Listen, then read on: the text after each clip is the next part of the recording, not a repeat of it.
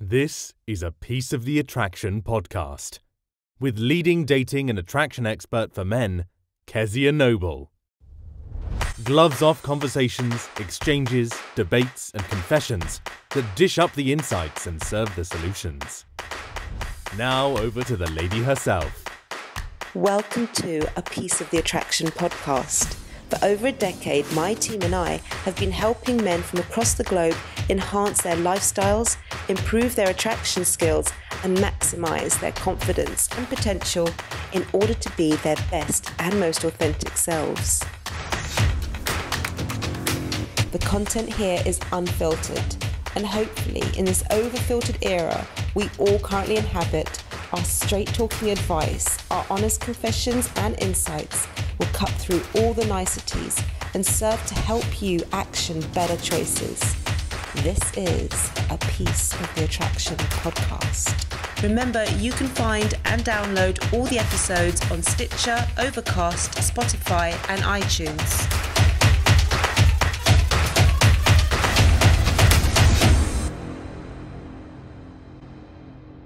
Today, on a Piece of the Attraction podcast, we have two coaches from my team joining us, Hadassah and Mark J. They both specialise in this subject and are brimming with advice. Hello, guys. Hey. Welcome, welcome. Right, let's get started. Most common sticking points that men come to us with, there's three. The first is approach anxiety. Second is sexual escalation, so that's taking it from a platonic interaction into something more flirtatious and sexual. And the other one is running out of things to say. I mean, this is the big one. 99%. But it's so big, I just want to go into it in a little bit more detail, okay? Why it's so big. So first thing I do with my students is if they come to me and say, I have approach anxiety, which 99% of them do, I say to them, imagine I have a crystal ball. And this crystal ball always tells the truth. You must have faith in the crystal ball. And you see that woman over there. You're going to go talk to her. What does the crystal ball says? The crystal ball says you're going to have an amazing interaction. Will you go and speak to her? They say, yes. If the crystal ball is right and it says we're going to have an amazing interaction, I will go and speak to her. But what the crystal ball didn't say is that you're going to get a number. Just say you have an amazing interaction, which proves that it's the fear of running out of things to say that's fueling the approach anxiety. Because if it was just approach anxiety, they'd say, oh, hold on, would I get a number after this great interaction? They never ask that question. Just if it's a great interaction, I have nothing to fear. So that's why I believe that conversation skills are the very thing that you need to nail if you want to overcome approach anxiety. Would you agree? I'd say it's so important because, well, for one thing, it's the thing that you're going to be doing with the person for the vast majority of your time together, whether it be on the street or on a date or wherever. You are going to be talking to the person. Yep, there's physical stuff. Obviously, you have to be good at escalating, etc. But it's going to be talking to someone. So, yeah, if you don't know what to say, you're going to run out. Yeah, it's going to make you really nervous. But specifically, it's that transition point, isn't it? That's what. It's a really common one. It's the opening line to having a full-blown conversation. It's that transition point in between those two. Because once you're having a conversation, I always say to my students, you know, you're now, you're in the friend zone. You're not friends locked. You're only friends locked if you don't sexually escalate. And we can talk about that later. But you want to get into that friend zone where you have her full undivided attention really, really quickly. Because the truth is, most guys can do that in the right place and the right time. Very rarely do we get a student who can't talk to anybody ever at any point. It does happen. Most of the time, friends, family, right place, right time, they can have a really... But it's from that cold approach to the transition, that's very difficult. Absolutely. So all I'm telling them, and I say Hadassah the same, is just to be able to get to that point where you are speaking like you're speaking with your best friends or whatever, someone you're really comfortable with. That's the big point I always think. So the reason why there's always this distance people have is they go and they go, oh, I don't know what to say to her next. I don't know what to say next. Yeah. It's because they've put a distance there, saying that's a stranger. So there's certain things I can't talk about. So what they have to do is actively bridge that gap by acting familiar. Absolutely. By acting as though I actually sometimes say to the students, I want the girl to turn around and say, sorry, do I know you? Yeah. Because I would rather that, because at least you said that sort of familiarity. I'll give you an example. I was working on a project a couple of months ago. Met this girl on it, and just by the way that we've been interacting, by the second day, somebody else came over and said, oh, you guys must be old friends. It's like, no, I met her yesterday. But it's because you just assume that familiarity. You go straight in with, I'm going to set this frame as, you know, we've already met, we know each other, we're comfortable with each other. I mean, I know that you're not technically because you don't know them, but as we said in previous podcasts, if you don't sort of set the vibe as it's comfortable already, you're going to have to build to it very slowly, which is going to take a long time. What do we do with people that we know? We make jokes, we challenge them, we give our opinions, we make assumptions about them. We know with your best friend, you could still go, oh, I bet you'd love this movie, because you're using information that you have. But people don't presume, oh, I can't make an assumption about someone I don't know. Things like the future. So if your friend hasn't, I don't know, ever had a Thai green curry, you'd say something like, oh, we'll have them another time. You know what I mean? Oh, I'll make you one next month. You think, I can't do that. I don't even know the person. Yes, you can. So it's assume. Yeah, absolutely. It's all about assuming. Yeah. And you don't have to be right. You don't always make an assumption that's correct with your friends. No. So you don't need to make an assumption that's correct with a complete stranger. No, you're not bothered whether you're right or wrong because it doesn't matter. You know, when I started the 7-Day Mastery Program, I mean, you two were there. This is back in, 2009 or some bullshit like that. 10. Another lifetime. Yeah. And I used to structure it in a way which was the first 2 days, this would feel like the natural progression, which would be the first 2 days, they were with you and the approach anxiety kind of trainers that focus on that. We'd get rid of their approach anxiety. And then day 3, it was like, okay, now we'll work on conversation skills. But what would happen is by day 3, the approach anxiety would come back that you worked so hard to get rid of because they suddenly were saying, I don't know what to say next. Yeah. So now what we do for a long time is we teach conversation skills and helping them overcome the physical reaction to approach anxiety. It still works synonymously. Because they work with you on day 1 where you help them with conversation skills and with Mark J. To help them overcome the actual sensation, the physical reaction to approaching and getting used to it. So let's start from the very top. I sit down with the students and I do my crystal ball. And that always strikes a chord because then they realise it's not the approach anxiety, it's the conversation skills that they're lacking in.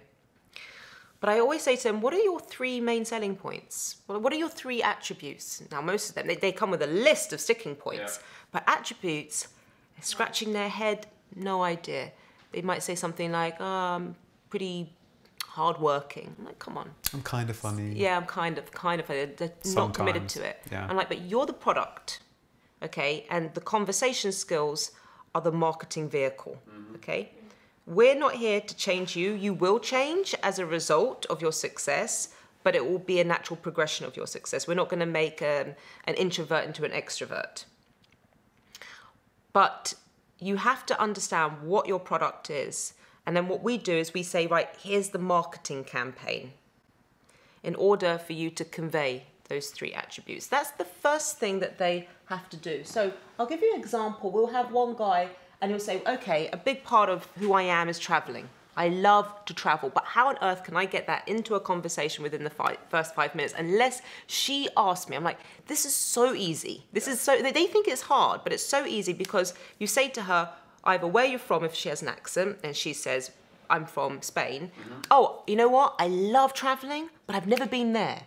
Or I love traveling, that's my, I'd say, 4th favorite place out of everywhere I've been to. So you can slip it in so easily. Oh, travel's is perfect. But they don't see it like that. They say, oh, but unless she asks me, do I like travelling or what do you like doing, I won't be able to volunteer that information. And that's the same with most of their passions or interests. If they like poetry or whatever, or theatre or whatever, they're like, I'm not going to just be able to just get there. It's going to have to be the conversation about that already. But you're absolutely right. There's always a way. You can navigate it to where you want it to go. When you're a master conversationalist, first of all, you have no approach anxiety because you know I will be able to connect. I'll be able to have a solid interaction. I'll make impact with that person. I don't care what they give me.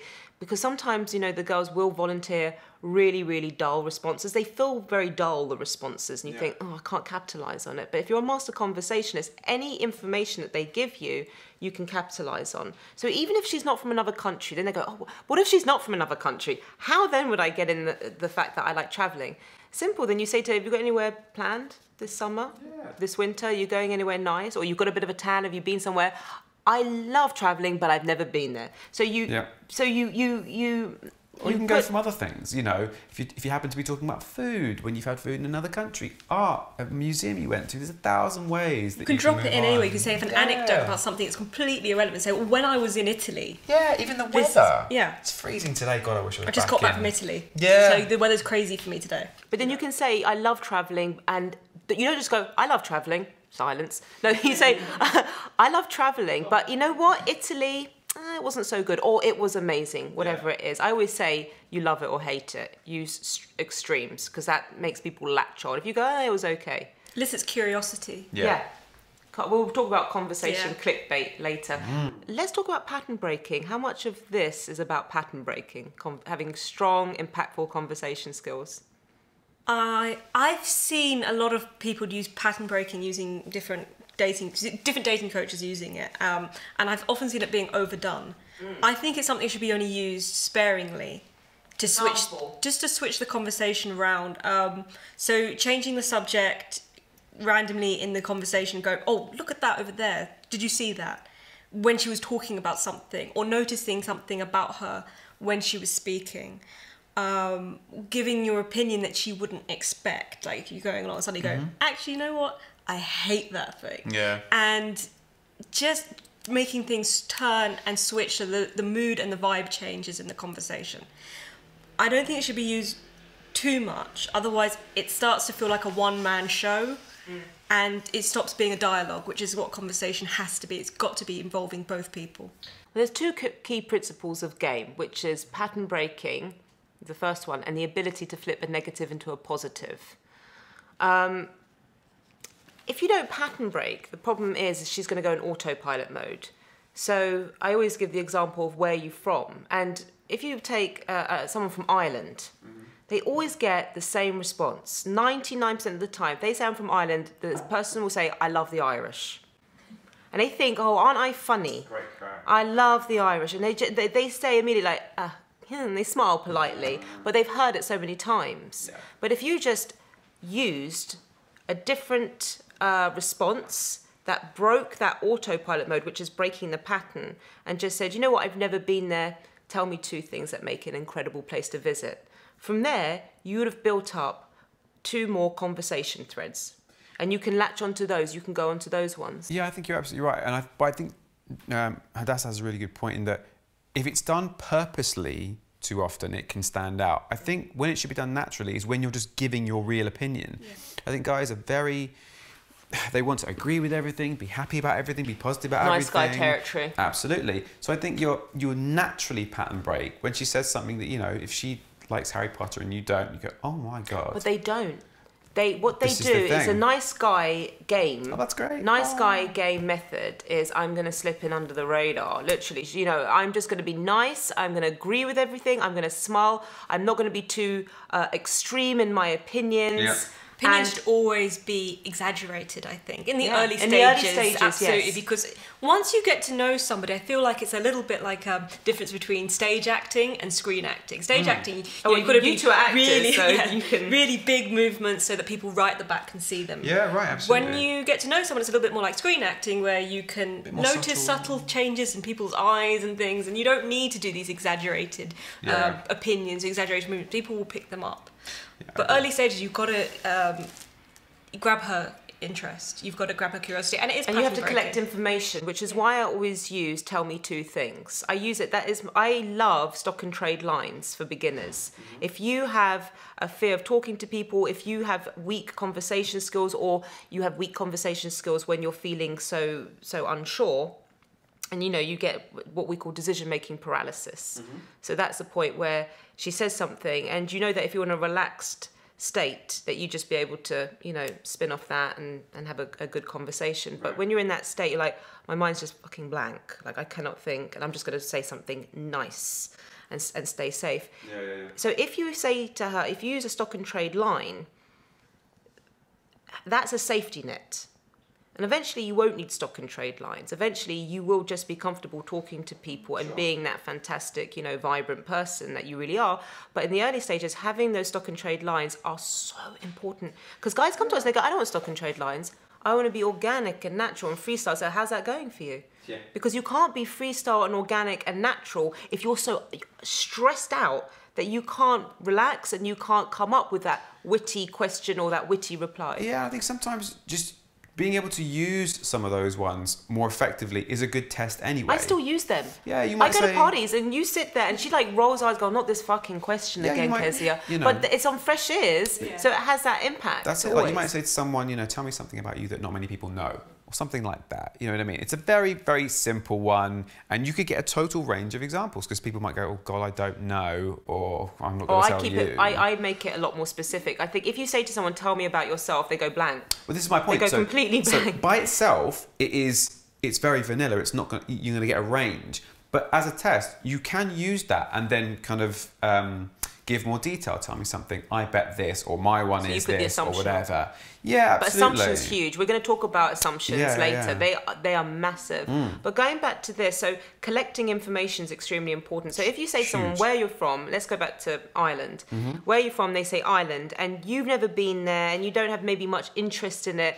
What most guys will then do is they will change the conversation. Like a pinball machine. Yeah, Bing, and bing, they will bing. say, right, that question, I didn't get the answer I wanted. Let's try another lifeline. So, you know, what do you do? Yeah. And she says, I work in a shoe shop. Okay, let's try another question. And what happens is the girl has already made her decision. She's already blocked you out, mentally put up a block. But if you say, okay, Ireland, that's what I got to go with. There's nothing I can do. Don't ask what part of Ireland, because she'll say Dublin, or she'll say a country, or she'll say a city in Ireland, and it makes, we'll talk about this later, the caliber of the hook even weaker. If you just say Ireland, right, okay, don't know anything about that, but tell me two things that are incredible about Ireland. And then she says, oh, you know, the food and, I don't know, the history. Just those two things. You've now got two new conversation topics. What I would also That's what you've got. Within just one question, you have generated two new conversation topics. I totally agree. I'll put a caveat on that one though. For day game, I don't know if you would agree with this.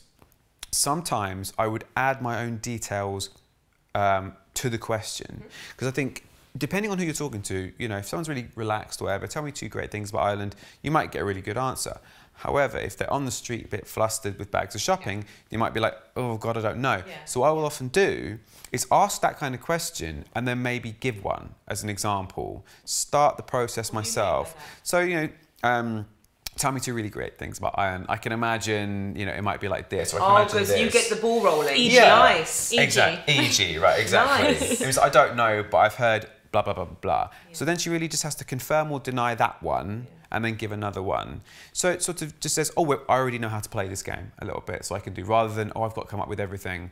I always find if someone's nervous. Yeah, exactly. Very good. As well. If someone's a bit nervous, I think making somebody think a bit less, I know it's going to sound like a very odd thing to do on the street particularly, making people stress a bit less, think a bit less. At least in the early stages. Yeah. I think as the conversation becomes more natural and she seems to be more involved, I think then you can get her to invest a little bit more thought and time. But the early stages, I would agree, you need to make it as comfortable and natural as possible for her. And particularly depending on where you are. Like if I was in a nice bar, VIP area or something, it would be completely different because you're having a drink, you know, you can use those silences, they're fine. So Or if in a coffee shop and you sit down at the same table, I think when you've got that time set out, you know that someone's going to be drinking their coffee, they're not going to be leaving, they've got their laptop out. Exactly, so you don't have to fill in the those street, in the gaps. hurry, yeah, I would agree. You know?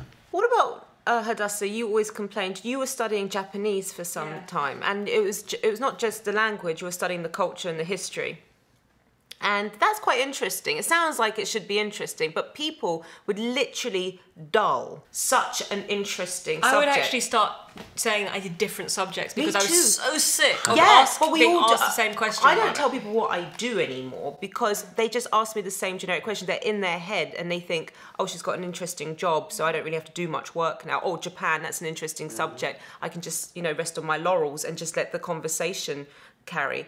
But I let the subject just carry. It doesn't work like that. You've got to put effort into it. You've got to invest. So what did people used to say to you every time they say, what do you do? And you say, I'm studying Japanese. What made you do that? Oh, see, it's generic. But it's not rude. It's just generic. And she's been asked it a million times, so many times, that she's actually lied now about what she does. Because you just think, I need another conversation. I can't have that all the time. What would you have liked them to ask you? I actually didn't really want anything specific. I would have happened if someone opinionated turned around and said, Japanese is not that useful anymore. Why don't you do Chinese? I would have rather that. Yeah, right. A challenge with that. Or, tell me 3 things that make Japan the most fascinating country. Because it was really hard for me to narrow that down. Validate you. You know what, Japan, most girls won't pick that. Most girls would pick that they're going to learn French or German or something like that. That's really cool that you picked Japanese. And then validation, and then tell me like 2 reasons. I'm really curious why you chose Japanese. And that is it's such a small shift from autopilot mode. It's a hairline shift, but it makes such a tremendous amount of difference because you have to remember, you need to get her full focus very quickly.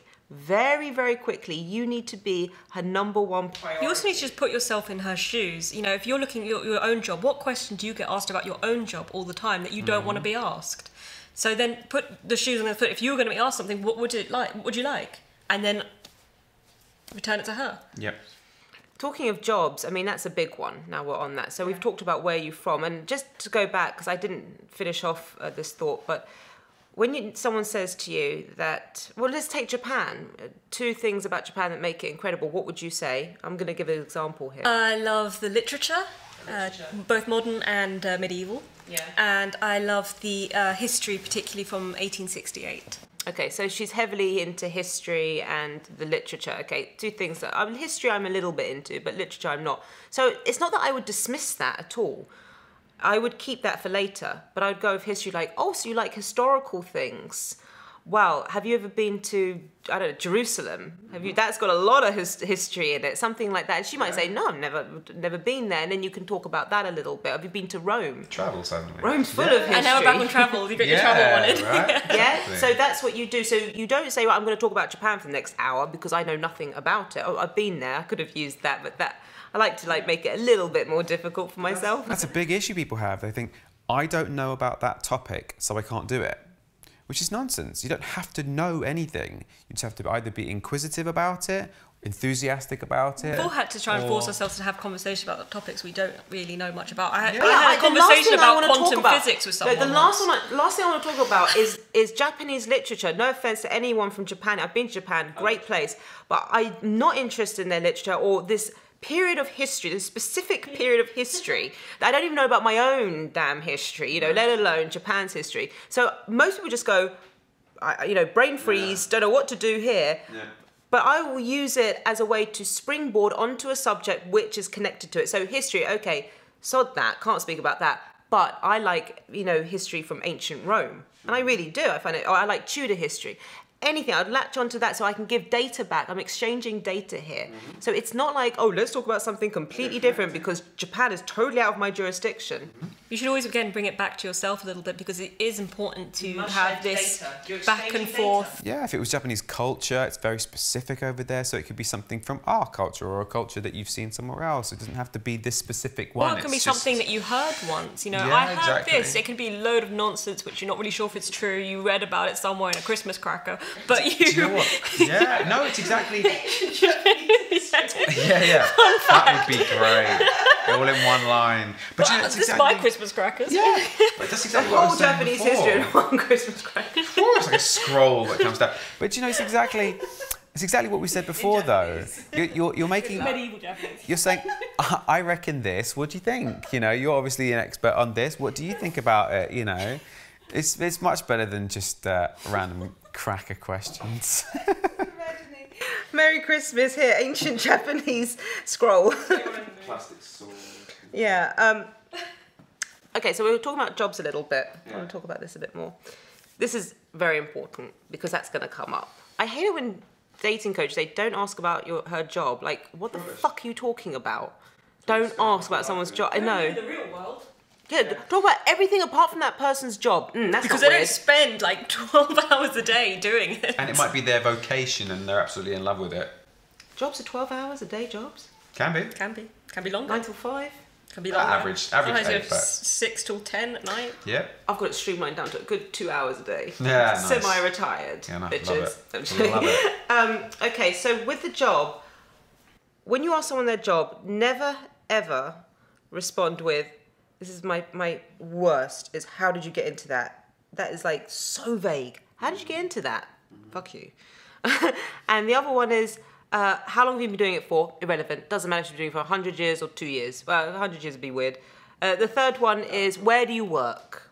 Who cares? Where do you work, or who do you work for? Company? Yeah, what company? Unless maybe you're in the same field. And the other one is, do you like it? Because you're going to get the standard reply, yep, Yeah, it's all right. yep. Everyone says, yep, like my job. So the best things to come back with for the job, well, if you want to share any, I've got quite a few. Mine is the same for whether it's job, hobby, whatever it is to delve a little bit into maybe what it's like or what you need to be good at it, or I think... Yeah, that's the one I use. What do you need in order to be amazing at what you do? Like the top in your job, what do you need? What attributes do you need? Yeah, so if they say that I'm a teacher, again, exchange information and say, I'd be so awful. Yeah, that's what I was going to say. I would always give, like... bring it back to you. I'd be the worst. Like, That's someone it. goes, I work in finance a bit, I'd be absolutely hopeless, you know, straight away. Yeah. And then you ask them exactly. the question. So this is important. I know out there we're getting very like geeky, technical. This is like micro detail, but this is what you need if you want to really nail this. Because if you're going to listen to a dating coach that says just be yourself and ask interesting questions and be thought-provoking, it's not going to help you in your hour of need. Believe me, you need all this stuff. You need a literal roadmap of where to go next. And it's really important what that's just said, because for me, the absolute number one most important thing in conversation skills is knowing yourself. Yeah, well, that's marketing yourself. How can you market your most important product, which is yourself, if you have no idea? But people don't. They think, and I'm sure people watching this go, well, I know myself. It's my life. I know what I'm doing. But can you articulate? When was the last time you spoke in real detail about why you listen to the music you listen to? When was the first time you heard it? Why did you go traveling? Why did you do this? So many details that people don't have ready. So it's like half of your battle is missing. So when you've found this amazing piece of information about this person, of course you don't have anything there because you never thought about it. It's very factual. It's very simple the way that men think about it. You know, why do I play golf? It's fun. Why do I go running? It's healthy. Yeah, exactly. A bit of introspection, self-reflection, so that you know the why, the how, you know, what made you do these things, so that when you've decided, oh, that she is a waitress and she may have to be incredibly patient to do that job or whatever, or finance, and you think, oh, I wouldn't be able to do that. Well, the reason I know I wouldn't be able to do that is because I know my own job very well, and I know my own hobbies very well, so that I have those things completely ready, so that whatever you pick, I'll have 10 different options of things that I have a similar feeling or a similar emotion based on that we can then bond over. But if you don't have that ready, you literally can't. So, guys, stay away from what everyone else is asking when it comes to her job, okay? Don't be dismissive of it. And when I say dismissive, don't change the subject. That's what it means. Yeah. Don't, back where she's from, what her interests are, never change the subject because it's not the answer that you wanted. That's your answer. Deal with it. That's your answer. So going back to the job, if she tells you, well, it doesn't really matter what she says. You can, rather than say, is that something you've always wanted to do? Because you're opening the possibility of getting a very precocious answer, like, no, I wanted to be a fairy. And it's like, okay, this is a ridiculous question. This is a ridiculous conversation. So if you turn around and say something like, I read, and this is bullshit, but it's a really good little fact. I read in a magazine, it said that women know what they want to do at 14. And men know what they really want to do about 44. And they always laugh at that. And then what they do is they think back what they want to do at 14. Yeah. So you are having a multi-dimensional conversation straight away. You're not talking about just the present. You're talking about the past also. I've got a similar one to that. So it's if someone's doing something very high-powered, lawyer, finance, something like that, I always say, is that something you wanted to do or something your family pressured you into doing? Or alternatively, if someone does something very artistic, I always say, did you have to rebel at all to do that? That's a nice one. Because, you know, you look back at your days, remember choosing degrees and stuff. Yeah. You know, you had a lot of people go, oh, my parents really want me to do medicine, my parents really want me to do science. You're showing empathy, you're empathetic, you're showing an understanding, familiarity. Yeah, it's an empathy in the fact that it's something we all have this shared past of like choosing subjects. We've and all been there, we've all had that choice, So and we've all rebelled at some point. There's a connection instantly. Yep. That you're both in the same boat about something. But do you know how many people would be frightened of doing that? Yeah, a lot. They go, oh, that's impolite. Can't say that. Can't presume that someone was rebelled against their parents. God forbid. But usually people will answer back with, actually, no, my family were really supportive, or a little bit, but I had my heart set on it. And they open up. You suddenly get this reveal about their soul. You've got their full attention. It's so powerful when you get it right. People, when you put somebody into that right state, they'll tell you everything. They'll give you the whole life story, whether you ask for it or not. Oh, no, I know. Because people want to talk. I know. I can get people to open up just like that. Yeah. And they go, I can't believe I'm telling you all this stuff, Kezia. Yeah. Like, yeah, It's that that master accidental- conversationalist. That's That accidental feeling that people get very occasionally on dates or nightclubs or stuff, where you have that feeling like, I can't believe I'm telling you this. I feel like I've known you. You can have that every time. What sorcery is this? It's Yeah. you just You your just need to open the friends- gateway of certain subjects. But it's and what not you be do frightened of is it. you show familiarity. I've noticed Yeah. that. It's You show really empathy. important. Oh, I act like they're best friends. So Yeah. important. I've been It's through a something like mixture. that too. It's that kind of... No, I just understand. You know, it's like a bit like this. Use examples. Even if I saw it in a movie, and I'll just pretend that I know all about it because I'm an expert. Yeah. Or it's really funny. You're like, no, yeah, that, like I said before, that feeling of, God, yeah, I know exactly what you mean, is a real bond between two people. rather than Really connection. commonality. People open up straight away. That familiarity and feeling like that this other person, even in some way, understands how you think about that, understands how you feel about that, has thought about it, rather than just asking question after question. It's really important. That goes back to what we speak about a lot, which is stop looking for commonalities because they're probably not going to be there. Find the connection. So she says, I'm from Spain, I'm studying Japanese, and I work in a shoe shop. You're like, well, that's three things I have nothing in common with.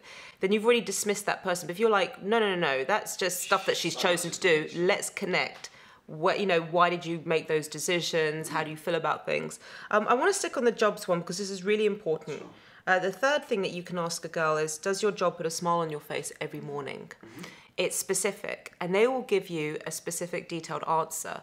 So if you ask a vague question, you're going to get a vague answer. If it's specific, she will say back to you, I was smiling every morning when I went to work till I got that bitch of a boss. Or, yeah, you know what, I've just been promoted. So it's that extra information, that detail that she wouldn't ask. But more importantly, guys, what do you say about your job? Now, this is really important because guys will either oversell their job or they will underplay it. So they'll either say, yeah, I got the best job in the world. I work in a bank. Or something like that. And they really, really oversell it. Like, I love my job. And girls just like, this is a really weird, artificial conversation. Or they'll say, I work in a bank, and their shoulders go up, hunched up, and they look apologetic for their very existence. I work in a bank, I'm not sure. I kind of work in a bank, like a Yeah. lawyer thing, and they're not committed to it. And then that just says, well, you're obviously unhappy. But not just I'm unhappy, you seem like somebody who does not stand by your choice as a man, and that is what women are trying to ascertain. This is really, really important here, okay? Yeah.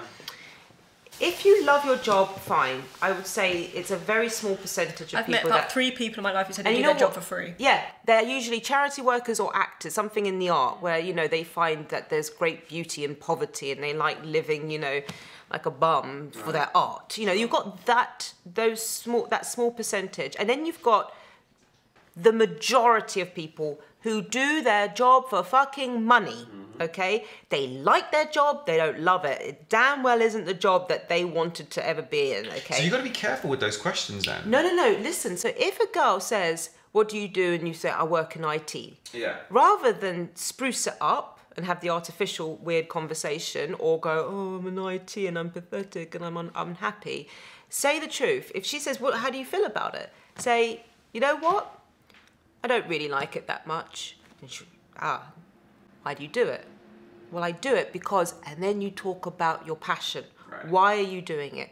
Are you investing in property? That could be your passion. Are you just a big spender? Do you like nice, new, shiny things? Right. Do you like traveling? Whatever it is, Yeah. the majority of people are doing a job for money so it can pay for their lifestyle or something or an investment. And that's a real conversation, and it's unapologetic. Honesty, that's the what it comes down Unapologetic to. honesty. Yeah. So I had a guy, and you know who this is. He's the regular student that, I can't say the name obviously, but he has a job which is considered by most to be a really shit job. He's working like in a storeroom, in a supermarket. And every time a girl asked him, what do you do? He could not even try and spruce up this job. He just couldn't. It was just a shit job. So I sat down with him and I said, why do you do this job? Just tell me the truth. And he's like, because I'm not ambitious and I'm sick of telling people I'm ambitious when I'm not. I do this job because it pays for me and what I like. And I don't have to worry about it. I don't have to think about it. Yeah. And I see everyone else caught up in this rat race and I laugh at them. I look at them thinking, look at you, trying to make that extra bit of money for what? And I said, how profound. Why the fuck are you not saying this to women? And as soon as he started being unapologetic and real and saying, I do this job because I'm not ambitious, I don't give a fuck what other people are doing, I love my life as it is, and I stand by my choices as a man, women became more attractive just by being unapologetically honest. Unapologetic honesty, I think, covers everything. Absolutely. I know. Everything simple, like everything you're a secret interested. weapon. How many times have you had students who go, "Oh, I'm so embarrassed because I like video games." Yeah, and I'm like, okay, it's common. the biggest industries now. Like, just or anything they think is a mood killer, even if it's like, you know, I don't want to tell people I've got my child or whatever. It's like, no, I earn my money because I love spoiling my kid. You know what I mean? I love, you know, putting food into my family's mouth. It's great. It's amazing. But be honest, because men always think I've got to look ambitious. That's what women like. Well, hold on. No. It's an attribute of some sort. Some women are going to say, I like ambitious men. And I think sometimes they're not... It can be attractive. I get how it can be attractive, but it's not only the attraction formula as such. Women are trying to ascertain, is this a man that sticks by his decisions? So if a man says, look, I'm not ambitious, I like my life as it is, I love it, and I spend my money on this, I love traveling, this is my passion, you know, are you with me or not with me? It's kind of like that. Are you living your true self? Are you living your true self? Again, it's really Women can see through it. I've been out with very ambitious men and it's all kind of very blasé, and then you can feel there's this need of validation. You so get it's it not... with people trying to be the constant entrepreneur. You get it a lot. Oh, you know, I'm starting this business, I'm doing this thing. Can we talk about entrepreneurs? Can we take a time out for a second? Sorry, No, non-entrepreneurs. Non-entrepreneurs. I like that. Have you noticed there's this new epidemic? It's this is it. No, let me finish. This is my show. Okay. But I guess. It is my show. Okay, so there's a plague, I've called it, like an epidemic. Let's not go overboard. And it's people who do talks, and they're people who say, I quit my job and I become an entrepreneur. And they go, okay, so what are you doing now? I'm teaching other people to be entrepreneurs. Yeah. What the fuck is going? The world has spun off its axis. I don't have a company that's successful, but I'm going to make you successful. How can you teach someone to be an entrepreneur? I hate it when people say I'm an entrepreneur. But in the by past, the way. people would go, I know about this topic, so I'm going to have a business, you know, selling this item that's produced, or, you know, delivering this service that I know a lot about. But what do you have now? You've got, I'm an entrepreneur.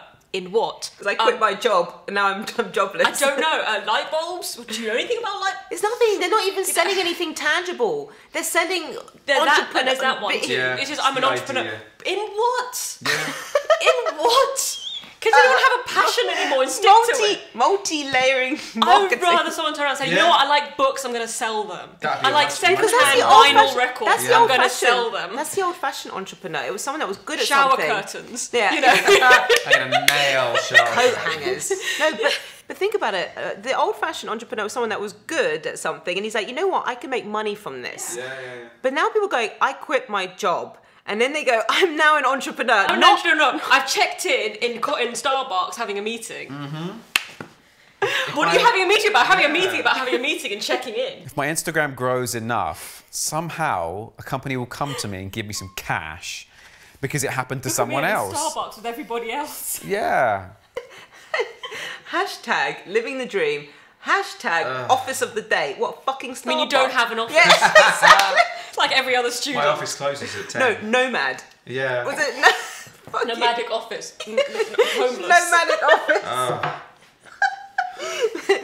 Anyway, sorry, we're really going off track, but I just hate it when Please. people go, I'm an entrepreneur, like, get the fuck out of my face now. Yeah, No, I don't gross. say, oh, I'm a business owner. That's different. Fine. You've got a business. What does it do? Well, let's hope it does something. It has a real, But it's a business. I'm an In the old entrepreneur. days when people used to say, You mean you're not anything? You know who the original entrepreneur was? And the Americans won't know who we're talking about here, but Del Boy. And people used to Yeah, laugh yeah. at him. I sell He goes, stuff. I'm an entrepreneur. You know, at least innit? he was And getting he was goods selling and going stuff. down the market and selling But things. he was selling He shit. had a thing to sell, yeah, absolutely. Absolutely. I think it's Walking to come back to parodies. It's being Everyone wants to be Del Boy now. unapologetic, and it's. I think those people they find it very difficult to be unapologetic because they don't know what they are. You can't. Reining it back in, good. Yeah, So we're getting you don't. carried away now. Just like- It's very going difficult down. to be confident and unapologetic about what you do if you don't really know what it is. you're sort of figuring it out. It's like, well, if you don't know what it is, why should I? I always stand by the fact that I was bullied a little bit at school, and by the time I got to 11, I was like, I can't be bothered trying to fit in anymore. Yeah. The only thing I could do was just go, I am myself. I remember that shift for you. I remember 11 years old, half my school went to my secondary school, so it was like I didn't really get a new fresh start. I was like, okay, just accept it. I'm different. I stand out. I'm not gonna like what everyone else likes because it's boring as hell. Started off with Spice Girls. Do you remember that? Yeah. Because everybody wanted to be Baby Spice or Ginger Spice. Hadassah wanted to be Scary Spice. And they used to go, you can't be Scary Spice. No one wants to be Scary Spice. Or what's the other one? The one who's dressed like a jogger. Sporty Spice. Can I ask a question? Yeah. Do you feel now that because you figured that out actually earlier than most people do, that it's a great advantage? Oh, massively. Because most people don't figure that out till they're in the 1820s. No one could pick on me. After that, when they made jokes about me, they were laughing with me. So you were stronger earlier than most people? Yeah. Hadassah became untouchable. I really was. I think it happens. Should I dress up as Michael Jackson at school in front of everybody and didn't care? That was just weird.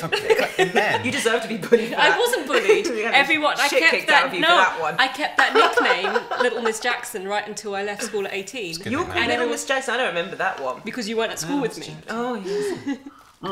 Okay, right. We're going off subject here. But in men, can I make a last point? No, I've got more points about the job also here. But just in that last one, in men, I think that manifests in being good at stuff. You know what I mean? Men, when they're young particularly, they've got to be good at everything.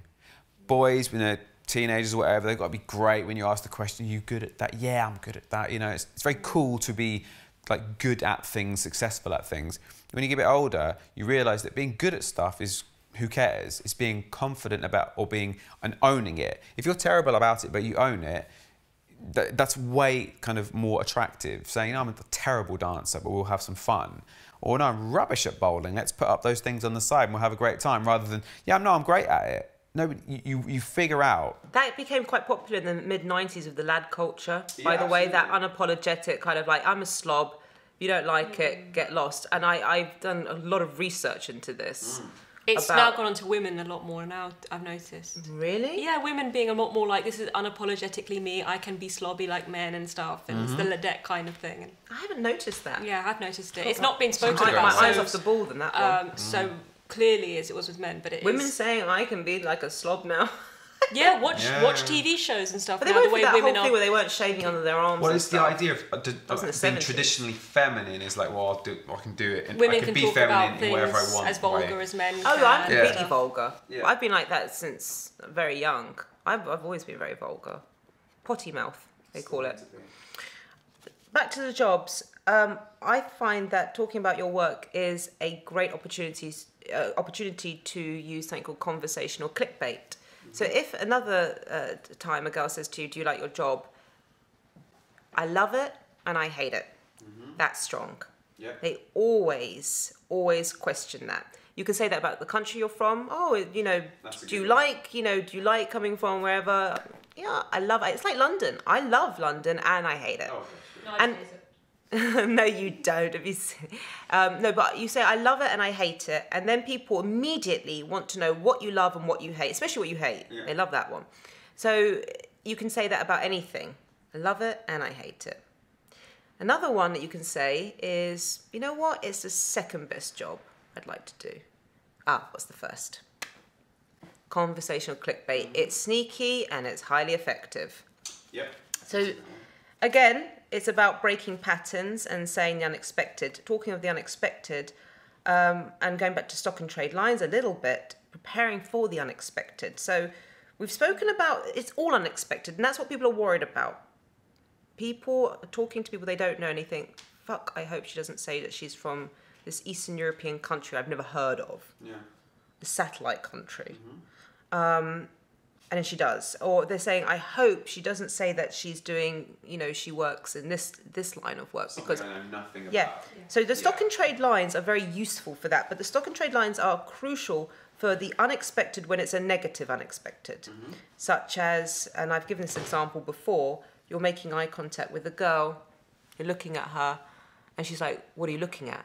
Right. So remember I said, the two main principles of game are pattern breaking and being able to flip a negative into a positive. This is where the two meet. And now. particularly that one, because now your sexual So kind she's of confidence is being tested. What are you looking at? What are you looking at? Most guys will neutralise. They will neutralise and say, no, nothing, I thought you were someone else. But someone with game will capitalise because he'll have the stock and trade line, which is to go over to her and look into her eyes and say, I'm really, really sorry, but I couldn't stop staring at your incredibly sexy shoelaces. Where did you get them from? Immediately, she laughs. Yeah. Pattern broken. Pattern broken. Yeah. Her whole perception of you and the situation has changed. You can be a witty person. If you can come up with that, like, Ali, who is on the team, he's extremely good at this. He's just fantastic. But if you're not that person, having that go-to line can completely switch the situation around. And if you don't, having the sort of a good stock and trade or a funny thing is really good. But if for some reason you go blank, that really was just testing your sexual confidence. You're looking at me. Do you deserve to look at me? Are you okay looking at me? Are you confident looking at me? If you're not, of course you're going to say, oh, no, nothing. I was just... But if you are, and you have nothing else to say, I was looking at you because you look amazing. If you have just nothing that else... beautiful. Yeah. Yeah, because Unapologetic honesty. Because it's true. You know what I mean? I'm not scared to say it to you because that's what the truth was. Now, obviously, if you do have something funny, like what you said before, it's great because it's a really nice conversational kind of piece and it's funny and everything. But if you have to, just own it. Yeah. It comes back to it. Deep breath, Unapologetically own it. There's some other ones that I've got here. So what do you say if she says I've got a boyfriend? I say I've got a goldfish. Anyway, as you were saying, It depends. There's a bunch of funny ones. Ali's got the best. Remember when we were sitting around? This is ages ago. It was after a boot camp. And Ali, he has the best comeback lines, but he can think of them like that because he's been doing this for so long. Yeah. Non-stop. So we were all saying stuff like, I'm a lesbian. And he'd go, you don't need to turn me on any more than I'm already turned on. Something like that. I'd be like, fuck, how do you come up with that so quickly? So I had one, which was like, sorry, I've got, this is really bad. Can I say it? It would be offensive if I say that. I've got AIDS or something. You're like, what if a woman said to you, sorry, I've got AIDS? And he's like, me too, baby. Let's not wear condoms and have a lot of fun. Yeah. But the point is that he came up with that within seconds because he's been doing this so much. He's like so prepared. And this is it. I think being prepared can be really, really helpful for beginners, especially. I think, and it's the same for this one as well. It really depends where you are. In a sort of more fun kind of environment, you really do need to have a few of those kind of to bust out because they're really fun. Comedians really do it with hecklers. Yeah, so if exactly. you see, I always like this example of Russell Brand. Have you seen it on YouTube where I watched him last night. Oh, did you? So it's where a heckler gets involved and he's just not giving up, this heckler, and he makes him part of his act. He brings him up on the stage or something like that. So that's called capitalising. That's not just silencing, that's capitalising on it. That's very powerful. And we don't know, maybe it was spare of the moment and he's got that kind of brain because he's been in that position so many times. But it could have been something which is, if this happens, I already know what to do. Yeah. And whether it's contrived or it's natural, it still had the same effect. We'll never know. I think, for me, it depends where you are in the interaction. If it's near the beginning, I'd probably go for that because you go for broke, you know what I mean? You've got to be something strong, something funny, yeah. But if you've had a great interaction, a boyfriend hasn't come up and you think, well, you can go the other way, which is just the honest way, which is to be really super confident about it. A little bit cheeky, you're going to justify it and you say, look, it's going to sound really naughty to say this, but how's it going? You know, something like that, and just find out what the situation is. Because if you're happy with your boyfriend, you have a good relationship. I'm not kind of the person that would try to get in the way with that. But if it's new and it's not something that's cool, then we're both young. We should grab a coffee. So you can just go for broke, and you're never going to see the person again. You might as well find out what the situation is. Again, you're being a little bit cheeky, saying, "I know what you're saying, but what's the situation? Because I'm going to go anyway." If you don't have that line, do you know what I mean? So if you have a stock in trade, bust it out. Why not? And you can keep perfecting them and come up with new. We come up with new ones all the time. This is it. It's kind of, again, it comes back to the same thing. You're owning it by either going, I'm just going to say this because I think it's funny, or I'm going to say this because I want to know the situation, and I'm happy to deal with it either way. Or I can use this because it's tried and tested 1,000 times before and worked. Yeah, absolutely. So, but with those ones though, I also say to people, when you try and be funny, you need to have something to back it up. If it's not your way normally, if you're a funny person and the way you deliver it, the way you say it, then you're going to be fine because you're just going to be able to bust it out really well. If it's not your temperament and you try something funny and you might not deliver it perfectly, you've got to have something kind of real in the can afterwards for when she goes, what? And doesn't give you anything back. Because so you've actually created a safety net under the safety net. The double safety net. Absolutely, absolutely. And same with whenever you try humour. Even if you deliver humour really well, it can fall flat on its face with the stranger. So you've got to have something ready to go, do you know what, never mind. And then move on with something real and normal and strong. Because keep it genuine as much as you can, I think. Absolutely. Because if humour works, done. It's brilliant. You're in. Ice broken. If it doesn't, and you were relying on that, it's very similar to routines that people did. If your routine doesn't work, for those people, it's over. Whereas if your thing doesn't work and you just move on to something else, then you're fine. So if you're going to do them, make sure you've got something No, that's a good point. Underneath it, you know what I mean? Very good. Pete, for instance, I've said this story before, but he approached a really beautiful Russian. He was totally punching above his weight. And he said, because he's very nicely lending us his apartment for most of these podcasts. So we should be a little bit more respectful. But no, he'll be glad I shared this story, actually. And she said to him, fuck off. Now, even Ali would be like, oh, what the fuck do I say to that? Yeah. And he turned around, he qualified her. Because that's how you do it. I'm going to do a whole episode on bitchy women, a completely different episode. So I don't want to go down this road too much. But he said, perfect. I love girls like you. I hate nice girls. I've been speaking to nice girls all day, all night. It's so boring. And then they laugh. This girl laughed. Okay. Standard line he uses, Pete. Absolutely. It's standard. If she says fuck off, I know what to do next because it works. Yeah, but because Pete is not fazed by it at all. And so it absolutely works for him. He's got that confidence to put it off also. I know what you mean, but I would say that if you've got nothing else... I always say to guys, like, if you don't use that line, which is qualifying them and saying, I like girls like you, what other line can you use? They usually go, well, there's nothing really you can use apart from neutralise or get aggressive. But why? It's the best way to go. Yeah. It's the only way to go. What she'll say is like, please just go away. That's the worst thing that she can say to you after that. Yeah. And you've got your I also like to confidence remind guys that when women put up a bitch shield, I often go, well, if she does that, I'm instantly lost interest because I don't like girls like that. I think that's fair enough, but a shield is a shield. It's not a huge indicator of someone's personality within 5 seconds. Yeah. Of getting to know somebody, and you need to, persevere. Yeah. Find out what she's really like. And you've got to remember that shield is not a shield for you. It's a shield that has come up because of 100 other idiots. It's not directed at you. It's directed at everybody because I've had this situation so many times. So all you're doing is demonstrating that I'm not one of the ones that made you put the shield up, and they're back to normal. Actually, I was going to ask you a question. Yeah. We were talking about jobs before. Very common one we get, I'm sure you've had this 100 times, is guys with very cool jobs, generically, firemen, doctors, that kind of stuff, who are really embarrassed to say it because they're like, I feel like she's just going to judge me on the job itself. Fetishize the job. Yeah, I don't want to say I'm a fireman. Pilots. Now, well, I would always say, again, own it. But what do you think? Capitalise on everything that you've got. Yeah. Anything you've got. So a beautiful woman should go around with her face covered so that no one can look at her because, it's like...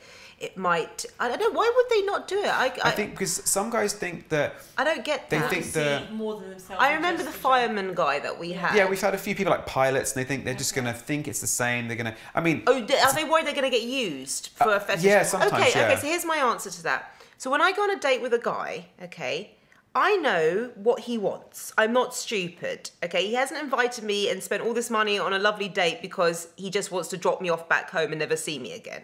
He wants to sleep with me that night. And I know that I am buying time for him to like me for more than just a fucking shag, Let's be honest here. So what am I meant to do? Say, I'm not going to go on a date with a guy ever again, plus I'm going to cover my face and my body so that he can fall in love with me, who I really am, eventually. Why would I do that? Why do I make it so much harder for myself? I can buy time. If I'm a good-looking girl and a guy's taking me out on a date, I'm going to buy time. I'm going to win him over with other attributes that I have, so that he can think, oh, okay, I want her for more than just a shag. So yeah, a woman's going to go out with a fireman and she's going to have this whole big thing about, oh yeah, It's just like if someone's Hero good looking, and all you're that. going to go out with them and then you get to know them and know more about let it buy Yeah. it time. That's why I say to wealthy guys, they're like, oh, I don't want a woman to use me for my money. I'm like, yeah, well, maybe she's going on that date with you because she is looking for a sugar daddy. Let's be honest here. Sure. Buy time. Okay, she's going on that date with you. She's not going on a date with that guy. So you've got the advantage already. Now, what you do with that opportunity, do you be like every other fucking stupid sugar daddy and just spend loads of money on her and don't build up any kind of connection with her and keep that as the same focus? Just like the good-looking woman. Is she the one who's just going to say, I'm going to sit here and look really beautiful and keep taking selfies because that's all I got to offer? Because yes, then he's just going to want to shag her and nothing else. It's what you do with that opportunity. You're a rich guy, you're a fireman, you're a beautiful woman. Fantastic. You've been blessed. Now, use that opportunity for what it's worth. Everything you can get out of it. Don't fuck it up. How many beautiful girls have you seen and you think, shit, you're beautiful, but you're a total idiot and you're just taking selfies? So you're not capitalizing on the opportunity you've been given. Yeah. Same with the fireman. Yeah. Damn right, I would go out with a guy and if he's like... I would own it if I was a fireman. It'd be great. Why wouldn't you? Bit of fireman Sam. Particularly if you do a cool job. You know, it's what you chose to do with your life. Why wouldn't you? I like policemen. I do.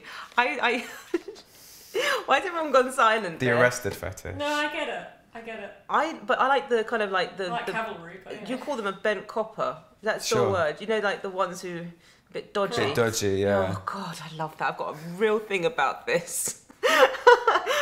Oh, I really do. Like, a really dodgy policeman, you know, like, he like, takes me to the side and, you know, he's like, Breaks the Well, rules. yeah, but I haven't broken any rules, is the Yeah, best yeah. bit. Sorry, I'm getting into my weird fantasy. Have you got any costumes? Uniforms. Yeah, uniforms. Cavalry. Sorry, costumes. Cavalry. It's rarer these days. What's but your one, MJ? Not the nurse. I mean, it's a classic, but I don't know if I have any uniform. Armed fantasies forces of any particularly. kind, actually. Police. It's more of a male thing, I think. Police have got power. What I'm talking about, men have got this thing about women in nurse uniforms. Yeah, but there's only and it's all not that kinds many. of stuff like. Nurses is the only one, really. No, It's like no, the sexy chambermaids New York and- female cop. Really? Is that one? Fire lady, imagine. Maybe they're ones that Too many waterproof aren't. Maybe jackets. they're ones that don't really exist. Fireproof anymore. jackets, fireproof jackets. Yeah, they're normally ones that don't exist. Like, you know, the Oh, I know classic what they French have. I know what they chambermaid have. doesn't exist anymore. The air stewardesses. Men have a big thing about that. No, but No, it doesn't cut it for you. Well, no, because they're usually now in like a skirt and shirt and a hat and You're not No. okay. Fine, you're not a uniform person. no, not particularly. Bitch, change the subject quickly before I get into trouble. I have a product called the 10 hook lead system, which you're both familiar with, and that's helped a lot of guys out there, help them with their conversation skills. So I wanted to quickly go through each hook lead. So first of all, you've got a hook, and that is the you want to explain how it does, or shall I? No, you. Okay, I'll follow on. because you look like you wanted to say No, something. just it's my It's all favourite about the topic. It's costumes, like you I know, can talk okay. about this more. So a hook is the response that they give you, the reply. So where you're from, the country, the job, which we've spoken about before. And you've got high caliber hooks and low caliber hooks. So a high caliber hook is a country. Low caliber hook is example, Hadassah. Low caliber hook would be... Names is pretty low, Yeah. unless they've got a really unusual name. Yes, no. Yes, no, these are questions. low. So it depends what you generate. And then you've got hook lead. So that's what you can go with. And I've got 10, hence 10 hook lead system. First one is question. You can respond with a question. Second one is opinion. Third one is assumption. Fourth is humour. 5 is anecdote, greatly overlooked. 6 is task. 7 is validation. 8 is fact. 9 is challenge. And 10 is suggestion. That's 10 ways that you can go with anything that someone says. And people may I- just ask another question. Of course, please. Validation should also be split into positive and negative. So it should be the validation. 11 hooks lead system. Should be, shouldn't yeah. it? It's the upgrade that we'll do. Ooh, bonus. So I think one of the most powerful ones here of all of them, and we've touched on this, is assumption. Yeah, It's particularly powerful. for Early on, transitions. particularly straight away. But people are so scared of assuming things. I know, but that's why I always say, you know, we do it with our friends all the time, and we don't have to get the right answer. And these are the people we know, so no one's expecting you to have like the right answer with a complete stranger. You just should be showing the investment. You should show that you're looking, observing, listening. Absolutely. And coming up with something. And it's very spontaneous. I've had a student before once, he went after a girl and said, I bet you're in fashion. And she went, no, and walked off. I've had that when I'm just wearing black. And jeans I and said, fashion. why did you say it to her? She was wearing jeans, you know, trainers. There was nothing to say. You just, the first thing that came to your head. And he goes, yes. And I was like, right, so you have to tailor it. You have to look at why specifically someone might look. If she was really tall and thin, fine, you can say you were modelling. But no, but you've in got to be conversation, specific. I'm talking about in conversation here. So when people are giving you data or just like to their body language, that's a great time to assume something. And the detail that you can add is, it's the more detail you add, the better it is. So people might say an assumption like, I'll give you an example, Mark, I bet you were a naughty kid at school. You're going to say yes or no. Yeah, I was quite naughty. No, I wasn't. Yeah. But if I want to add some relish to it, I go, you know what, Mark, from speaking to you, I bet you're a really naughty boy at school.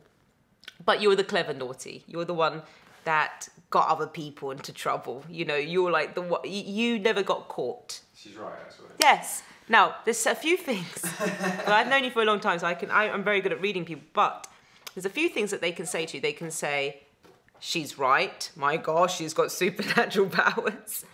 They can say, you're totally wrong. I was nothing like that. Mm-hmm. You know what I say? Really, tell me more.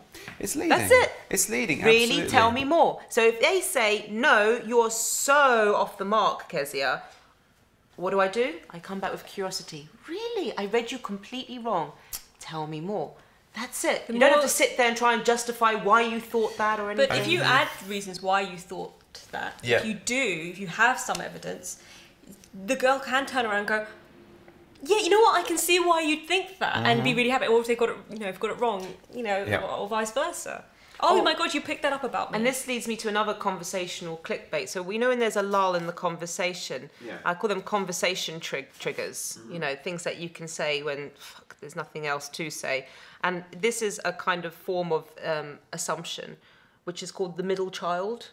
I love that one. So I'll be talking to someone and go, sounds like a really weird question, or assumption I should say, but are you a middle child? That's what I think you are. And then they go, why do you think that? First of all, they either are or they're not. Okay? They'll say, why did you think that? Yes, I am. Why do you think that? No, I'm not. Why do you think that? And then you come up with bullshit. Well, because middle children, only children, or middle children, whatever you want to say, middle children are very, they're very dynamic and they are very opinionated because they had to stand out. And you come up with all this psycho babble, it's pop psychology. But they love it, people. And everyone has an opinion on it. This is the great thing. Do it at a dinner party. Test it out. Everyone is either an older child, a younger, the twin, whatever, and they've all got an opinion. No, I'm a middle child. We're nothing like that. But it really does generate a hot topic. And it also just that. And same with star signs. It's another thing. Say horoscopes. We do Enneagrams. But a lot of people like star signs. Even now, women are still into star signs. Are you a Libra? No, I'm not a Libra. What made you say that? Oh, because Libras are like this and that.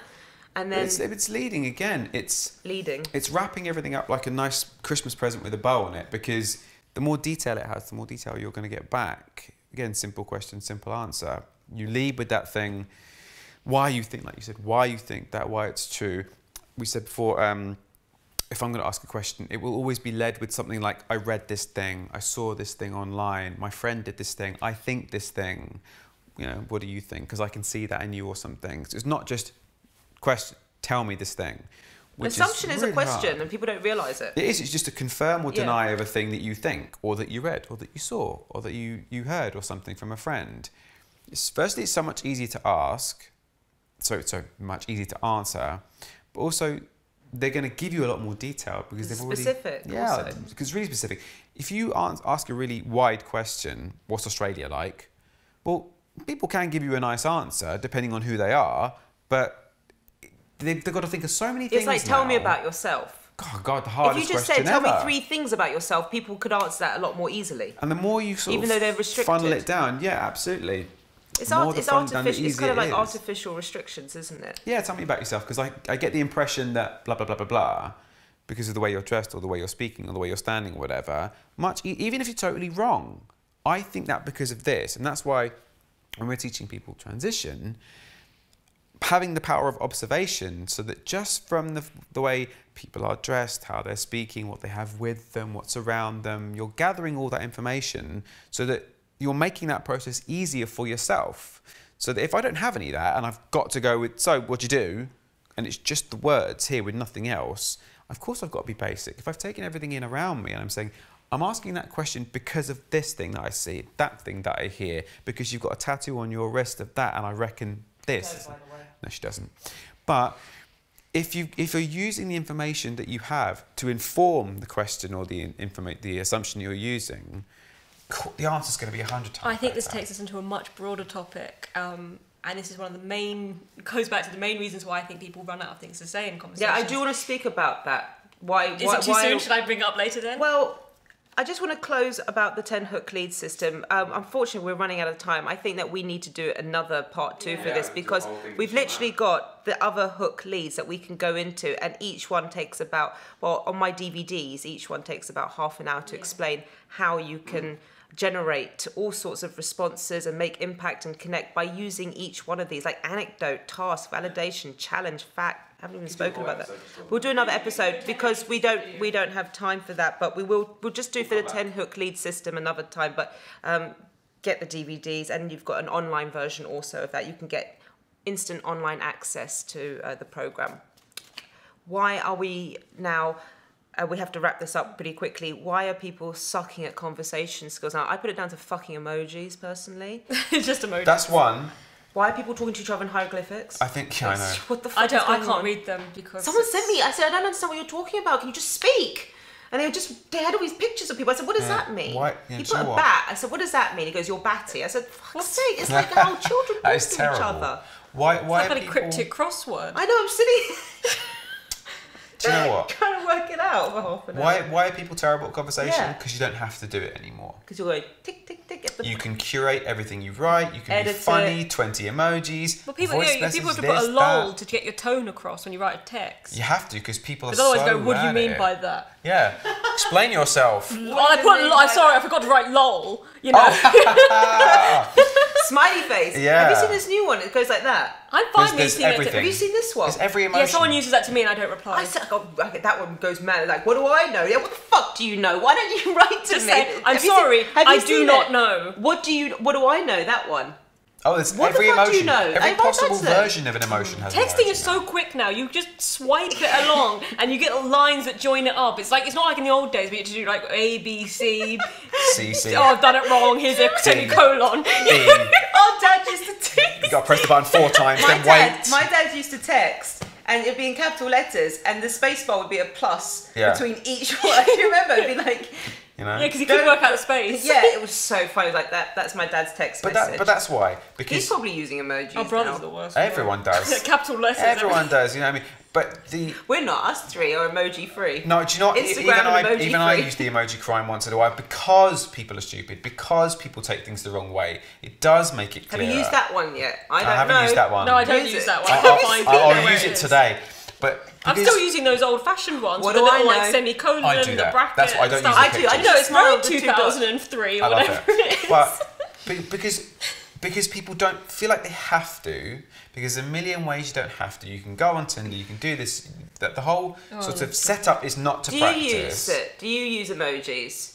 With people that do use them, I use them. Ah. So you lower your tone. I try to Do you speak use in other people's emojis? language. Why do you use them? Do you use that one? I don't know this one. This one. He goes, oh, what do I know? No, That I one. hate the girl dancing. The Spanish. What's that about? Someone sent me 3 of them. The They're hooker. 3 Spanish dancers. hooker. Oh, that's I thought it was a Spanish dancer. I thought it just said something Hey, flamenco. ole, I'm a hooker. Hey. And I was like, why? Well, I'm talking to you about, doing a shift or something at work. And it's like, Well, that explains it. Clear We that go one into up. smoke signals soon. Just communicating Yeah. with smoke No, signals. it's too Old much effort for school. people. Okay, so, to light we collectively agree that emojis are like, you know, that. I think in general, I think this is emojis. It's is the the beginning final of the form. end of Western No, society, well, isn't it? I think it's the The world will final implode, form yeah. of the fact that we've been losing steadily over the years how to communicate our tone. Oh, you know, text doesn't get the tone across. Yes, well, it can perfectly well when you read a book. But the reason is, it's no longer have the, I'll give you an example. Okay, Right? we have to wrap this up. We do blame emojis, yeah. But it's No, emojis is the final It's bring form words of the back. blame. It's the reason why Instagram is more popular than Twitter in terms Oh of yeah, things. everyone's talking to each other in pictures It's now. Look at pictures. this picture of me. It says a Memes. million words. No, it doesn't. It says that you've got a large ass. It's memes. It's like- Everything the is. The picture says you know, everything. Yeah, you just have to be posing like this at the same time. with the bunny ears on. Yeah, that says everything. That's I'm going why. to finish. It's a I'm going to bunny. finish off film scripts.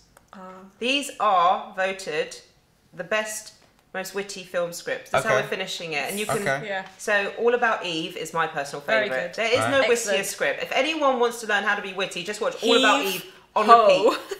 Just watch it. Brilliant. It's a black and white film. You're going to have to get your emoji brains around that. All But right. it's all black and white. Woody Allen movies. Yep. Yeah. You know why? He uses unapologetic honesty Yeah, he throughout does. them. Yeah. Okay. And women find him attractive. Yeah, I like that. Now, this was the official list, which I don't agree with. Right. Go on. Kiss Kiss Bang Bang. Never Probably seen one it. of the worst films ever made. No, I liked it, but Robert it's- Downey Jr. Yeah, it's a good It's one. not funny. Well, it's not funny. It's stupid. It's a decent film, but I wouldn't call it like in terms of conversation particularly amazing. This is the official list. Google, according to Google. Right. Fear and Loathing in Vegas. That's very No, good. it's confusing. I would I not- saw I a bit would of not it, and copy- Not my, enough emojis to even my explain Yeah, it. right? my teenage Johnny Depp obsession couldn't get me to watch that film. Wouldn't use it as a conversational.